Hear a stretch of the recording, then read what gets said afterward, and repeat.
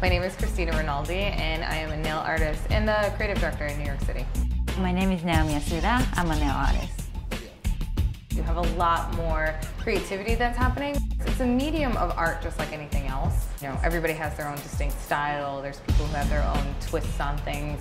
I always like doing my nails, and I started doing my friend's nail, my sister's nail, and I knew I was really good at it. I was fortunate where my dad and my brother used to paint model cars, so they had small jars of paint all over the house of like every shade and every color. So it was really, really easy just to take all of those supplies and apply them to nails. I mean, what 7th grader doesn't want like a bunch of crazy stuff like painting on her nails? New Yorkers are always like on their own time schedule, so for me it's like super important as soon as I get out of the shower that I just have to throw on my baby G watch and then I get dressed. The train goes right by the windows, so if you see the train that goes right by, you're like, all right, cool, I got 10 minutes to go catch the next train.